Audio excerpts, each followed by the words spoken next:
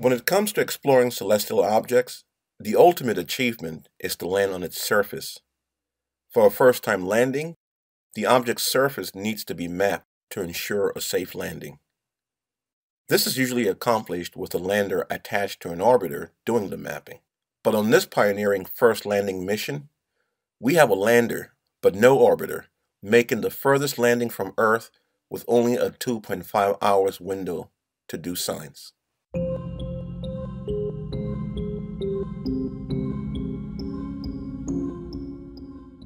Titan is very interesting to scientists because it has a thick nitrogen atmosphere, among other things.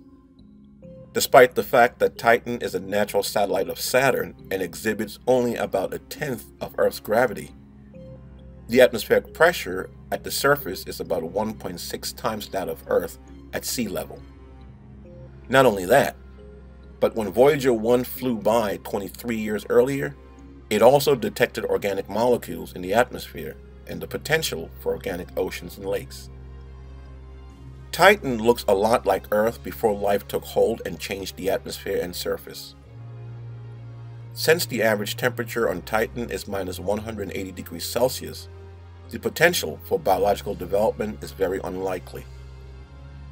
This makes the surface and atmosphere pristine, but rich with organics. These organics react with sunlight, forming more complex and heavier compounds, which eventually rains down to the surface, forming potential lakes.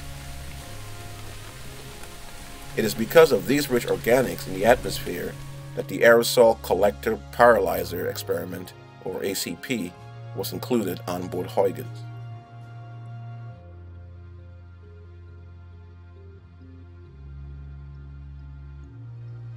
It samples the air as the probe descends to the atmosphere. Given that Huygens can only perform 2.5 hours of science because of limited battery, and over 83% of that time will be spent falling through the atmosphere, learning as much as possible about these organics is crucial to the success of the mission and the understanding of Titan. As a matter of fact, Huygens is classified as an atmospheric probe. So, how does ACP analyze these complex molecules? I'm reminded, the clock is ticking, so here we go. Huygens enters Titan's atmosphere at 1,270 kilometers above the surface. By the time it hits an altitude of 300 kilometers, the probe is moving at Mach 20, too fast and hot to conduct useful experiments with the ACP. As the probe's altitude hits 150 kilometers, its speed has dropped to Mach 1.5, slow enough to release a pilot chute. About half a minute later, the main chute is deployed.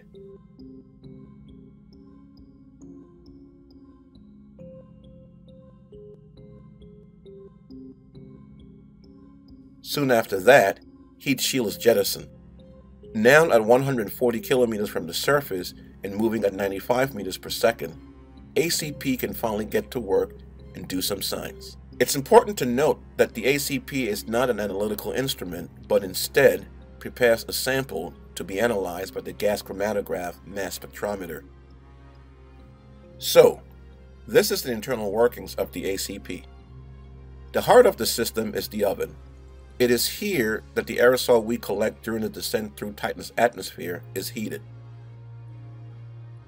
At about 140 kilometers from the surface and 120 minutes before surface impact, the ACP is activated. The sealing cover is released and the oven is vented through valve P2 and VT into Titan's atmosphere. This is to ensure that no foreign particles are in the oven when pyrolysis starts later on. As the venting continues, the gate valve is opened and the filter motor is activated to push the collection filter through the open gate valve and into the sampling tube. The filter is used to catch the aerosol particles as they pass through the sampling tube. 110 minutes before surface impact. High altitude sampling begins as the collection filter traps aerosol particles from Titan's atmosphere. 97 minutes before surface impact. As the probe descends, the atmosphere becomes thicker and the parachute becomes more effective in slowing down the rate of descent of the probe, which consequently slows down the airflow to the collection filter. In order to maintain a strong airflow through the collection filter during the sampling phase, The pump unit is turned on, forcing air through the collection filter and venting it through the P2 valve back into Titan's atmosphere. 60 minutes before surface impact. At this point, the sampling phase is over. The pump is turned off. The collection filter is retracted back into the oven. Finally, the gate valve and VT are closed. The oven is turned on and heated to 250, then 600 degrees Celsius, allowing pyrolysis to occur in the aerosol sample collected by the collection filter. Pyrolysis is the process of decomposing a material by raising its temperature inside of an inert atmosphere. The inert atmosphere prevents unwanted chemical reaction from occurring during decomposition.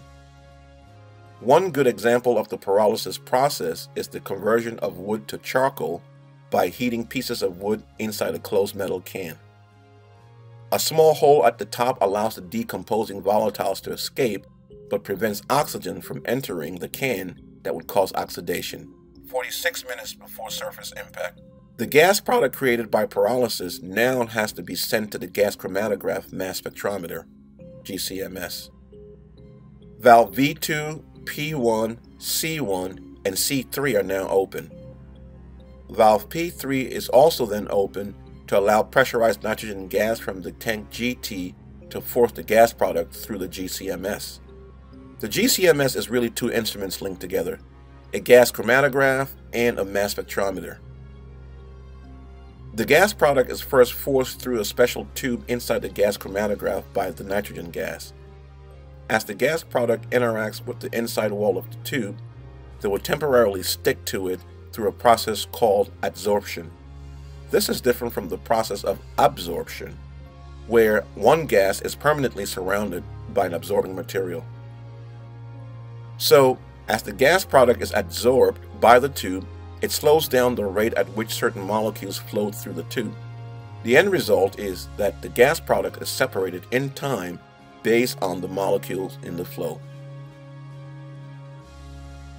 As the flow exits the gas chromatograph and enters the mass spectrometer, it will be one type of molecule at a time. This makes it a lot easier to determine the type of molecule in the flow and avoid false identification. The mass spectrometer used to identify the molecules is a Quadrupole mass analyzer. The flow coming from the gas chromatograph is first ionized. Once ionized, it's passed through a small hole into a chamber that has 4 metal rods. Only the vertical aligned pair is shown here for simplicity. The other pair is aligned horizontally. At the opposite end of the chamber is another hole which allows the ionized molecule to exit and then hit a detector. If no voltage is applied to the rods, then an ionized molecule will pass through the chamber unaffected and exit straight into the detector.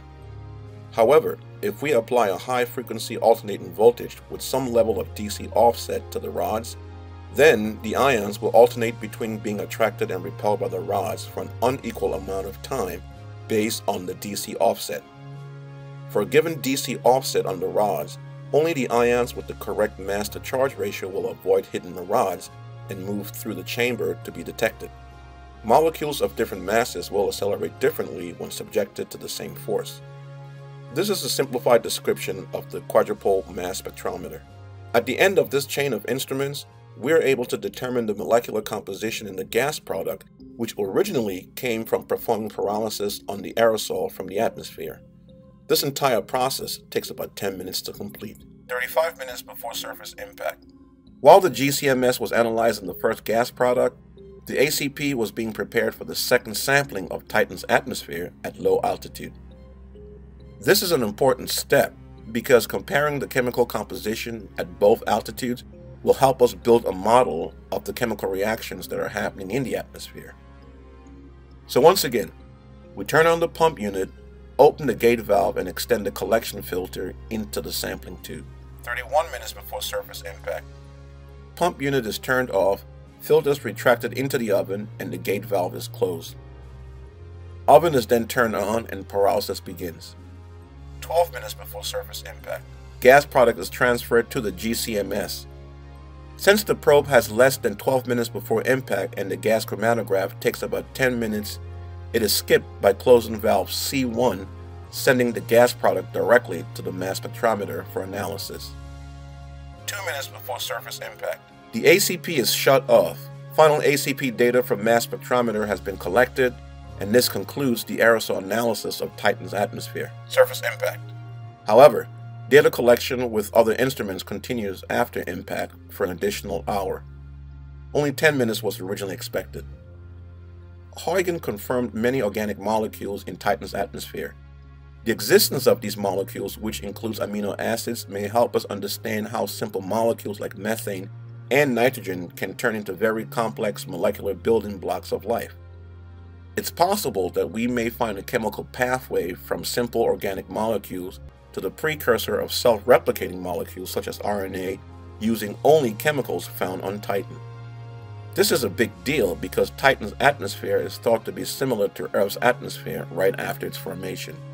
In fact, NASA is preparing to collect more detailed data by launching a new mission to Titan in 2026 and landing in 2034. Welcome to Dragonfly. I'm Dex DFX for Sensing the Universe.